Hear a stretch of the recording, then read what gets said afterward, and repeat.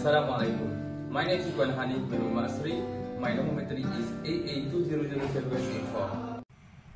Now we talk about the introduction of manufacturing process for study chairs. They are divided to three parts. First is the background study of study chairs. Second is the objective, and finally is the project scope. Now I will talk about the background of study chairs. A piece of furniture used to accommodate a person sitting or reclining with a backrest or armrest and usually standing on all fours. In this era of modernization, the usage of chair is must for everybody. The chair has been widely used in the edges of world, such as in a household, office, and public transportation, and many more. The implementation of usage is very important because it will keep the good posture of our body. Now we go to the history of the chair.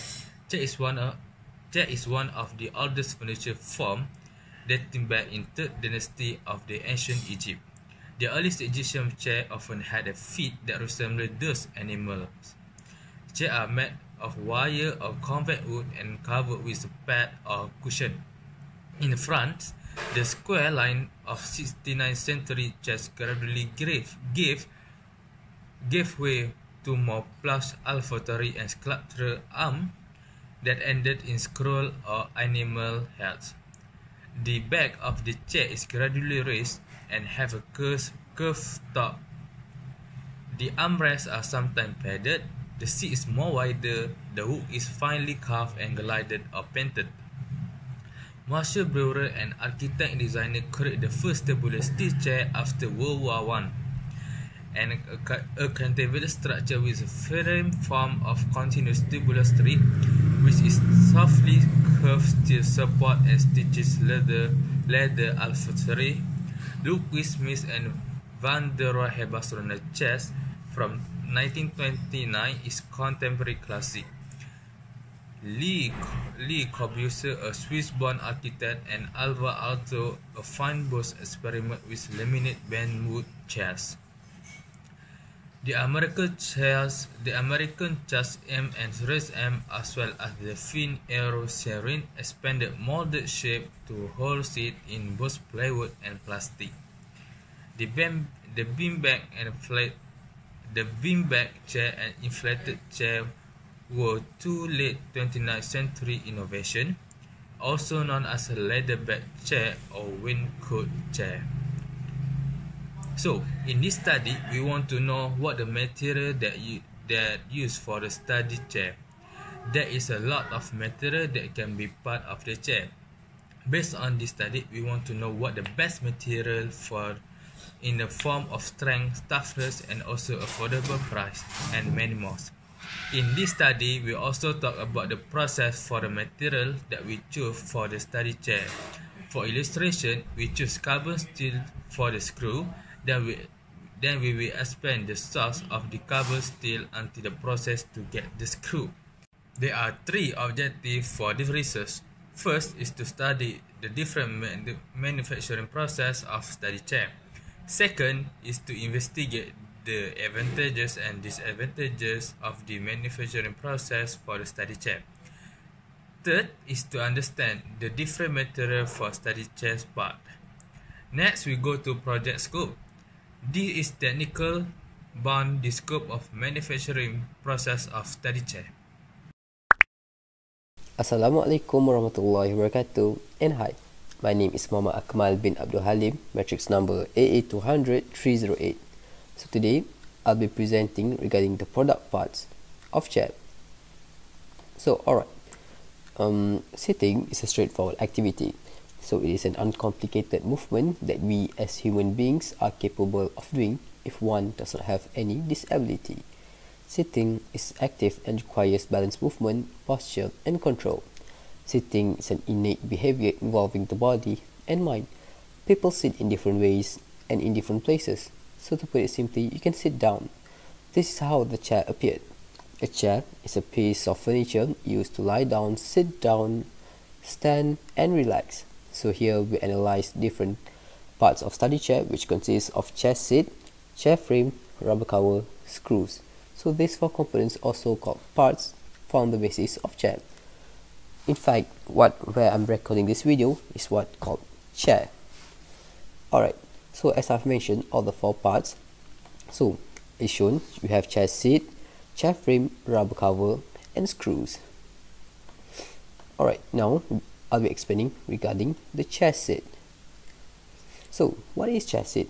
So this chair seat is a part of chair that people sit on. However, it is important to take note that chair seats comes in various sizes and shapes. So for our group study chair, that is the example of the chair seat that we'll be analyzing. Alright, next I'll be explaining regarding the chair frame. So as shown above, chair frame is a supporting like structure that gives an overall as to how the chair is supposed to form. So for our group study, the chair frame, which is the side part of the chair shown, so that is the frame. This and this, that is the chair frame. Next, I'll be explaining regarding the rubber cap. So you all must be wondering, what is the rubber cap? So that is the rubber cap that I'll be explaining. So this rubber cap is a multi-purpose item that often goes unnoticed. This may be due to how small it is. Regardless of the reason, the rubber cap for chair is often being underappreciated despite what they bring to the table. The benefits of a rubber cap is mainly for safety purposes, which is to provide an even weight distribution from the chair to the floor. So for our group, the rubber cap of the study chair is shown above. Next, I'll be explaining regarding the last part, which is the screw. So as shown, that is the screw that is on our case study, which is the study chair. So study chair obviously is equipped with screws. So why is it equipped with screws? This is simply to make sure the study chair has good holding strength. Their screws are highly resistant to rust and prevent moisture from coming in contact with this metal. Thus, the screw makes it a more preferable option to be applied on study chair compared to other options such as nails. Especially if it comes to a long-term usage, screws definitely outrun the nail. So for our group, the screw of the study chair is shown. Next, after explaining all of the above, I'm sure you have all come to a common term. My friend will be explaining regarding the materials production for the study chair. We'll be analyzing each materials for each part. Alright, that's all from me. I'd like to pass to my friend. Thank you. Hi, Assalamualaikum. My name is Omar Adin bin Mazlan, matrix number AA200949. So I'm going to talk about material production for the study chair. First material that we use is plastic. To produce plastic, scientists must start with a raw ingredient like crude oil and change them into workable polymer using heat, additive, manipulation and time. As with most chemistry, the procedure normally starts with the raw material. Plastic produced with a petroleum-based basis. Although crude oil is the primary component of this plastic, other elements such as salt, cellulose, natural gas, and coal are occasionally employed. The plastic production starts with extraction of material. Natural gas, crude oil, and coal are complex mixture of 1,000 molecules must be treated. Then we have the refining process. Crude oil is transformed into various petroleum compounds, which are then processed into useful chemicals such as monomers, a molecule that is the basic building blocks of polymers.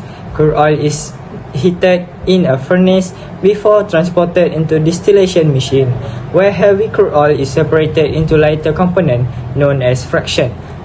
One of these, naphtha, is required for the production of vast amount of plastic. There are, however, other options such as using gas. Then we have polymerization, defined as ethylene, propylene, butylene monomers are transformed into higher molecule weight hydrocarbon into the petroleum industry polymers. When monomers are chemically linked into others, this will occur. There are two different mechanisms for polymerization. First, we have addition polymerization, where when one monomer is joined to the next dimer to the next trimer, and so on. This is known as the addition polymerization reaction. This is accomplished using a catalyst using peroxide. chain growth polymers are the result of this process, which add one monomer unit at a time. Polyethylene, polystyrene, and polyvinyl chloride are examples of additional polymers. Then we have condensation polymers. Condensation polymers is the process of connecting two or more monomers by removing the molecules like water. The reaction between neighboring monomers also necessitates the use of catalysts, because you can, for example, join an existing chain to another chain. This is known as step growth. Polyester and nylon are two examples of condensation polymers. Next, we have compounding process. Various of mixture materials are blended, combined by melting to create plastic formulations in compounding. This is usually accomplished with the use of extruder of some sort, followed by the pelletization of mixture. These pellets are subsequently transformed into a finished or semi-finished product via extrusion and molding technique. Compounding is usually done on twin screw extruder, where pellets are processed into plastic items with distinctive design, diverse size, shapes, colors, and as well precise qualities, according to the processing machine predefined setting. Next, we have the advantage and disadvantages using plastic. The advantages of using plastic is because of its extreme versatility and resistance to chemical, water, and impact. The disadvantages is plastic at low temperature are embrittlement, and plastic show deformation under load. Next, we have aluminium. The most abundant metal in the earth crust is aluminium. It is found in the form of aluminum oxide in bauxite, a type of mineral. There are two primary raw materials used in production of aluminium are alumina and bauxite. The electrolysis of alumina produce pure aluminium metal.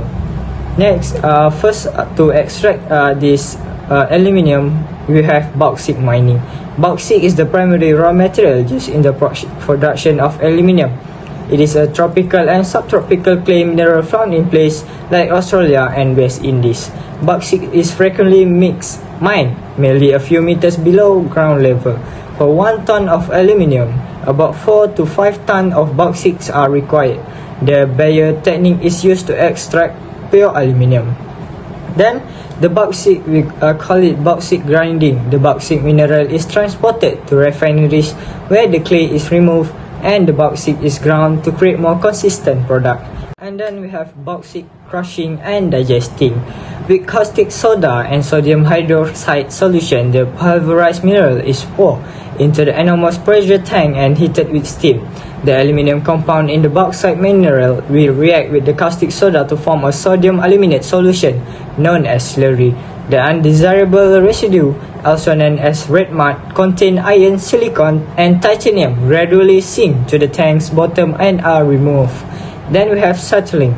The sodium aluminate solution is pumped into the lower pressure settling tanks to remove excess red mud. The solution at the top tanks are directed downward through a series of filters to eliminate any particles in the solution. The residual alumina is passed through massive leaf and cloth filter. Next, we have precipitation. After cooling, sodium aluminate solution is poured into massive precipitators, sometimes as tall as 6-story building. Sheet crystal of aluminium hydroxide are added to the solution to begin precipitation process. Large aluminium crystal form at this point. And then we have the calcination process. The crystals are subsequently roasted to the temperature of over 960 Celsius in rotating kilns. These remove any remaining impurities, leaving a white powder known as alumina or aluminium oxide. Smelting, also known as the hard-hero process, convert refined alumina into aluminium. For the last one, we have the smelting process. Alumina is put into reduction cell containing molten cryolite at 950 degrees Celsius to disrupt the link between aluminium and oxygen. 400 kiloampere electrical currents are conducted through mixture, then output is 99.8% pure aluminium. The advantages of using aluminium for our chair is Aluminium is lightweight and corrosion resistant. The disadvantage is aluminium is sensitive to heat and conductor of heat and electricity. Next, the material that is used in one of component of our study chair is rubber. Natural rubber is created by collecting a liquid sap known as latex from a specific tree. These are approximately 2,500 different varieties of tree that can generate this sap, including plants like the dandelions. But the Hevea brasiliensis, or the rubber tree, produce the vast majority of latex rubber manufacture. Next, for the process, first we have the mastification. Batch of mastification of softening are commonly used. This procedure is carried out in the either big enclosed mixing machines or rubber mills. The Banbury registered trademark mixer is the most famous enclosed mill with a heavy steel counter rotating pedal in hourglass shaped chamber that can accommodate up to half a ton of rubber. Two enormous horizontal opposed closely spaced steel cylinders up to 3 meters long rotate gently in opposite direction and slightly different speed are using in rubber mills. Rubber is sheared and softened in the Banbury mixer's gap between the pedals and the wall, as well as the roll mill's gap. Then we have the mixing. Mixing is done on machinery that are similar to those used in mastification, and it can happen right after softening. A combination of shearing and mixing is used to introduce reactive ingredients, fillers, oil, and various protective chemicals into the paste elastomer. As mentioned above, in just a few minutes, an enclosed Banbury type mixer can create up to half a ton of mixed product. This rubber then sheathed out spray with a release soap to keep it from adhering, and kept until it's time to utilize it on steel pellets that can carry up to a ton of rubber. Then we have shaping. The mixture can be shaped into the appropriate shape in a variety of methods, and threads are used to make long continuous items like tubing, tire threads, and wire wrapping. They are also utilized to make a variety of profiles that can be cut to length later.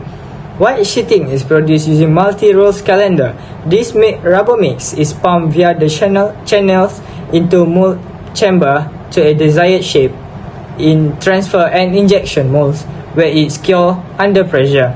Tires are mixed of variety of components, including bead, wire, sidewall compound, inner liner, cord plies, back package, and thread, which are brought together and constructed as whole tire before sent to the curing process.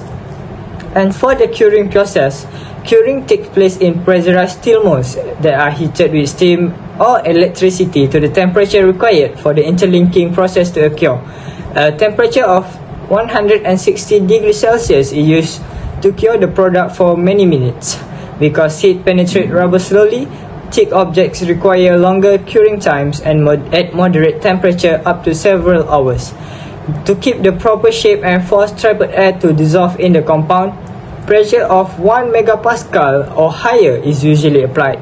Steam heating in autoclave, microwave, irradiation, and transit through a hot bath of molten metal salts and fluidized bed are options for curing the mixed rubber after it has been molded. Curing is done near at atmospheric pressure in certain circumstances. The advantages and disadvantages of using rubber for our product is rubber is very versatile and provide excellent grip with the floor. The disadvantages is rubber doesn't have a very long lifespan and not so sturdy properties. It has a higher cost than silicone. And for the last one, material that used for our chair is carbon steel. Low carbon steel is a type of metal containing alloying elements composed of relative low carbon content. Typically, the carbon content is 0.05 to 0.3% and to manganese content is 0.4 to 1.5%. Low carbon steel is one of the most common type general purpose steel and is often cheaper than other type of steel. Steel has property suitable for production of wide variety of commodities, but commonly is produced in flat roll sheet or strips.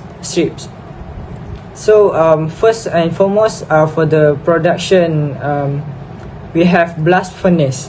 coke a higher carbon from a coal, and iron or hematite are heated together until we are left with pure molten iron and slag, a waste product which are both filtered out at the bottom of blast furnace. Then we straight into the melting shop. The hot iron is taken to a melting shop where it's mixed with recycled steel scraps and other alloys in the basic oxygen furnace, left with steel. Next, we proceed to the rolling and stretching. The steel is cast and it rapidly roll and stretch. Then we have cooling. Once it is the size and length required, they allow it to cool. Then we have the coating. To make it more qualities, coating steps need to be have by coating with zinc to make galvanized iron, which can make it resistant to corrosion. Although we use carbon steel for chair frame, there is better material for our frame, which is carbon fiber. This is advantage and disadvantage of carbon steel in table below. The advantages and disadvantages of using low carbon steel is efficiently malleable and greatly affordable. Meanwhile, the disadvantage is it is less stronger and limitation to heat treatment. So this is a picture of from raw material to the product that we used on our study chair. Thank you so much. That is all from me. Assalamualaikum. My name is Muhammad Arif Bayrani. My metric number is AA200-324. So today I will continue our presentation good. So I will continue to discuss about a flowchart of manufacturing process of study chair.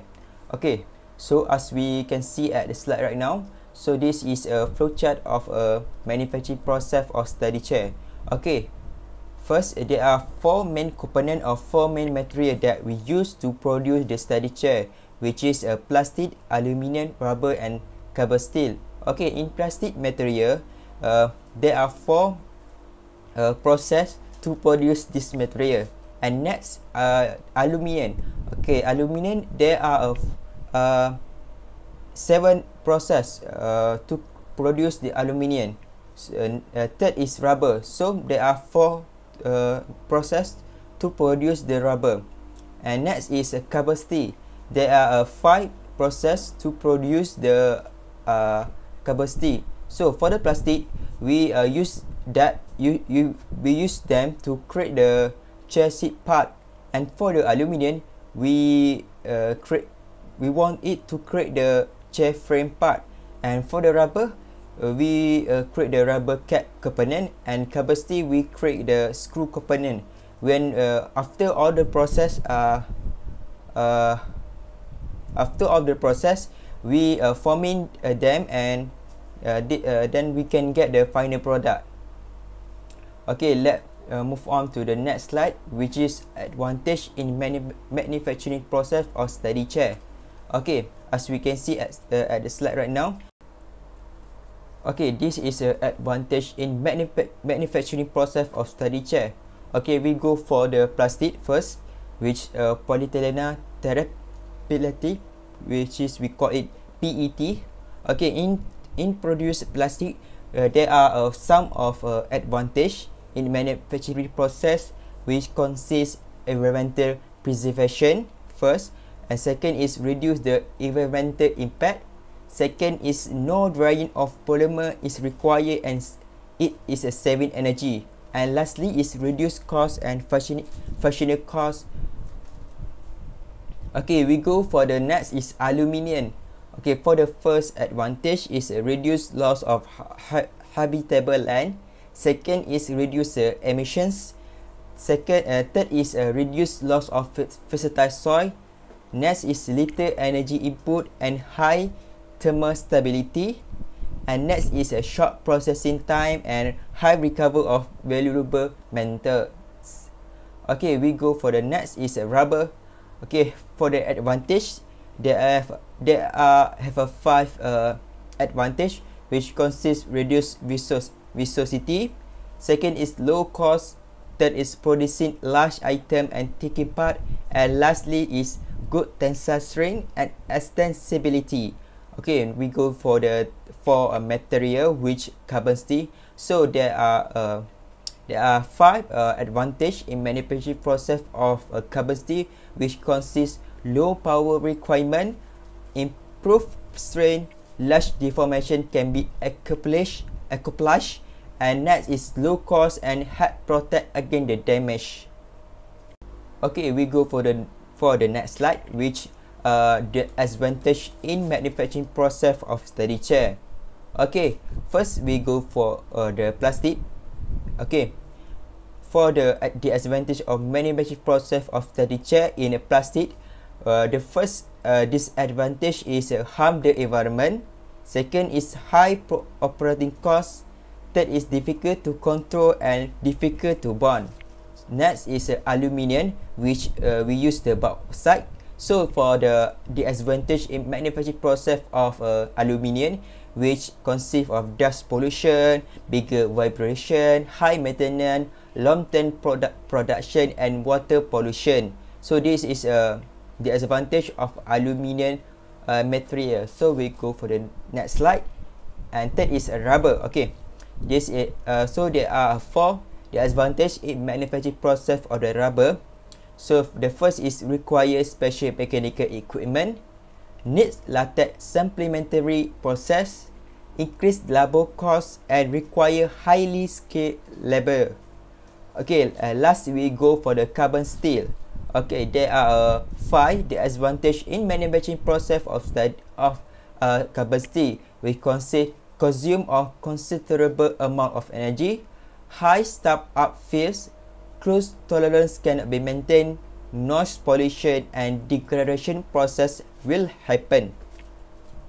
Okay, so we go for the next slide, which type of machine in manufacturing process of study chair. Okay, there are 6 type of machine that we identify, which is the first is 2-row rubber mill machine.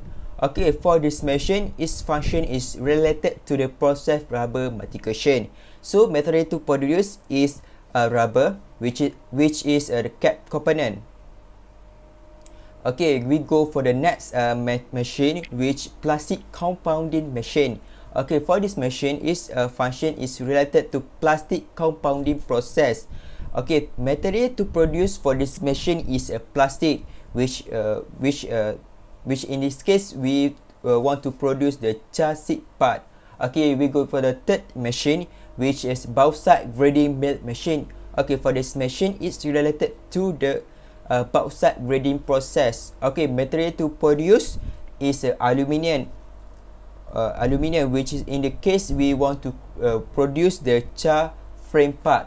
Okay, we go for the next slide. Okay, this is this is a 4 machine, which is a rolling mill machine. Okay, for this machine is related to rolling process, and material to produce is a carbon steel.